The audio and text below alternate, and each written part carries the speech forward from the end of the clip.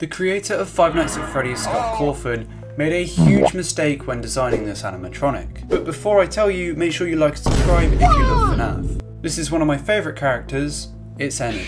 Now what is wrong with Ennard, you may ask? Well, in Five Nights at Freddy's, Sister Location, Ultimate Custom Night and Help Wanted, he isn't the same animatronic? No, that's right, he just keeps losing and refinding his eyebrow. So why in some ports of games does Ennard have 2 eyebrows and why in some does he have 1? Well, the way Scott designed Ennard in his original model, he wasn't given the second eyebrow, meaning he would have to manually add it in every single time. A big example of this is in Ultimate Custom Night when we got our original teasers. Ennard's photo originally didn't have the eyebrow. In a later release, he was then updated and given it. I've never really heard people talk about this, so did you know